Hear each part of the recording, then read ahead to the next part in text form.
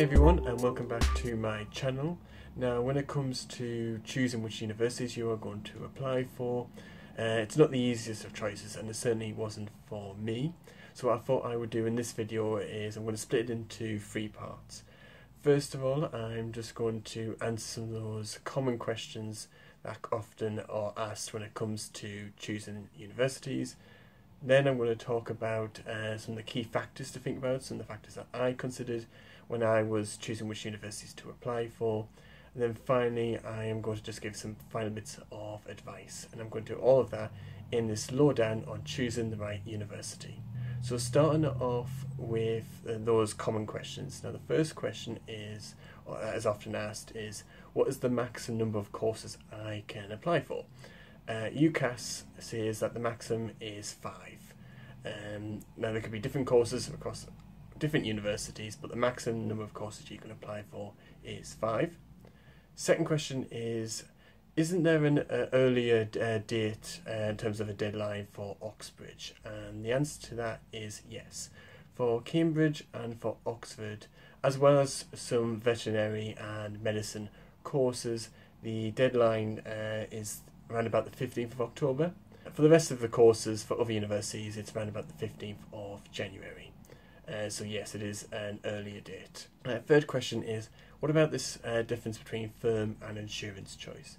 Now, the important thing to remember when it comes to firm insurance choices is this doesn't happen until you get your offers in, and they'll come later in the academic year.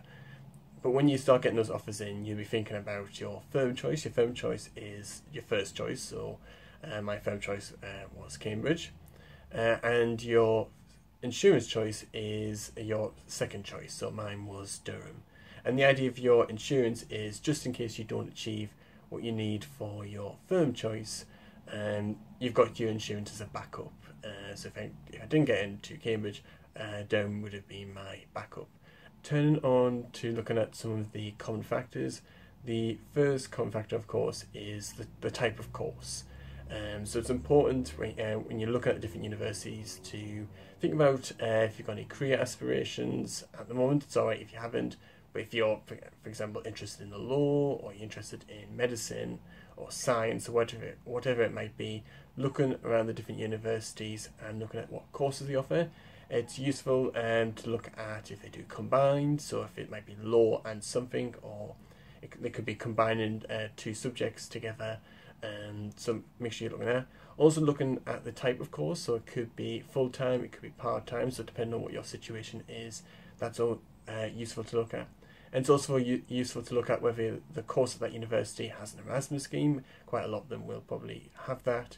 And with that, looking at where the Erasmus scheme opportunities are. It'll be your choice on what you're interested in doing, because you want to try and choose something that you're enthusiastic about. I was enjoying law at A-level.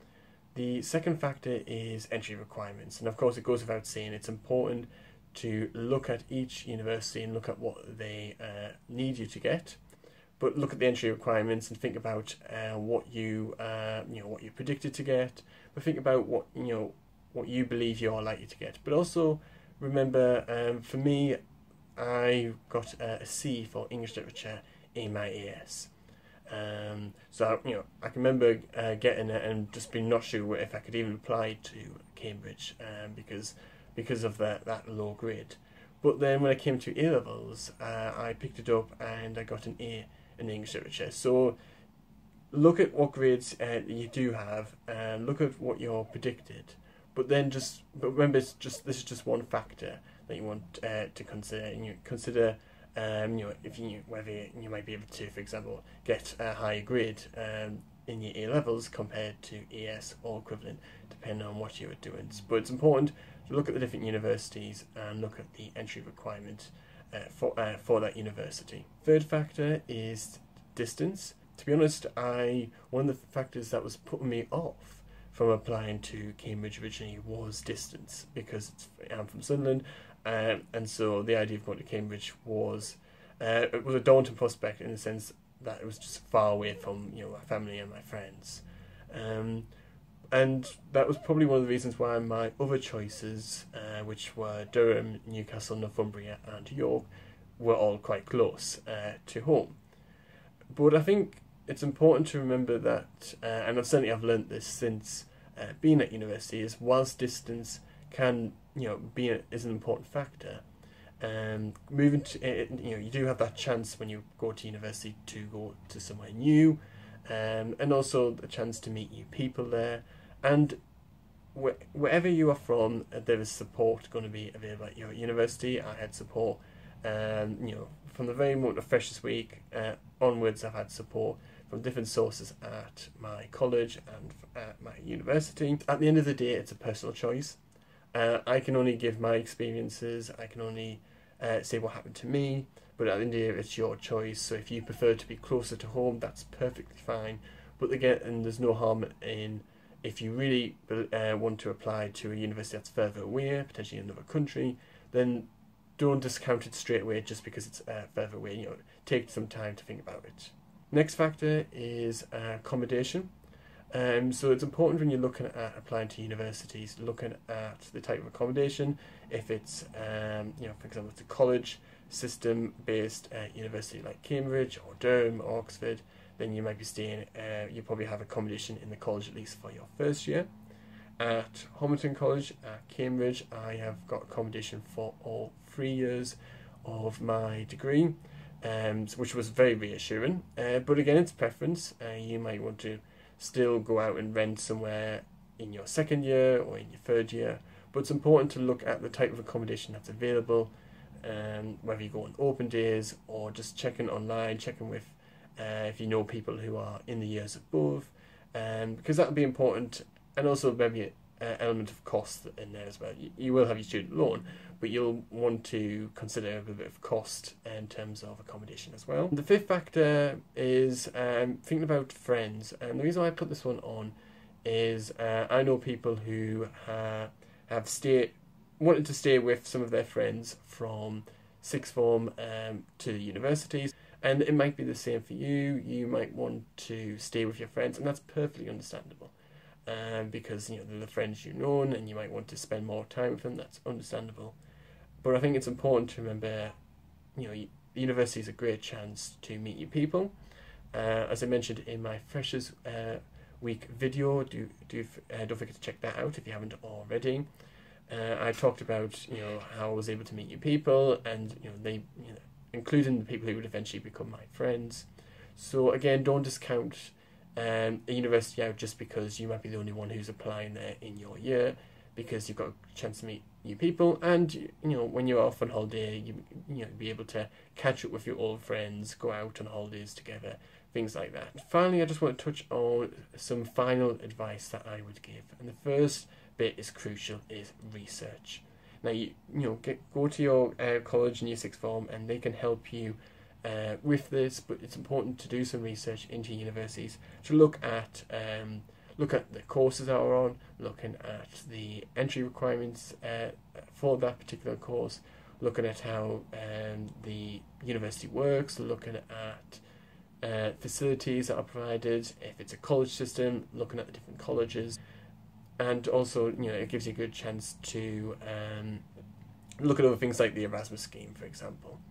So that's my first bit of advice. Research is so important. Like I said, go to your college sixth form and they can help you out. My second bit of advice is to, if you can, attend those open days. Open days are often during the summer, but sometimes they're on later in the year. So if you haven't been to an open day, but you might have the chance, or you are thinking about applying to university, and so open days will be coming up either this year or next year, then it's important, if you can, to go to them. Now, of course, you might not be able to because of distance or when it's on. That's understandable. But if you've got the chance for an open day, I very much encourage it. So I went to the open day for Cambridge. I think I went to the open day for all of them: Cambridge, Durham, Newcastle, Northumbria, and York. And I'm glad I did, because you just get to see the environment that you might be eventually living in, studying in. You get to hear from lecturers who might be giving talks on about how the course works, or might be giving taster sessions, which they did at Cambridge. They did one, I think, was on European law by Professor Barnard. But it just gives you a chance to just see what the university is like. Going to the open day was probably one of the things that really helped me to make my mind up in terms of that I was going to apply to Cambridge, because I was there and I just felt, compared to the other universities, that this one was the right one. Like, in a way, it came down to feeling, but it did. It felt right to me, and I felt like this would be the right university to apply to as my preferred option. But that was just me. That's just my experience. So I hope you found this guide on choosing the right university to be helpful. If you've got any questions, put them in the comment section below and I will do my best to answer them. I'm going to link in some websites for UCAS, just so you can look at that. They go into much more detail, so I encourage you to look at that. I'll have a video coming out next week about choosing between colleges, so watch this space for that. Don't forget to do the usual things, liking the video, follow me on Facebook and Instagram, hit that notification bell to keep up to date, share the video, let other people know. If you know people who are thinking about applying to university, then guide them towards this video. And then you can also subscribe to the channel if you haven't done already. I encourage you to do that, and you can do that by clicking on the bottom right hand corner. And then finally, you can check out my other videos and vlogs, and I hope to see you in the next video.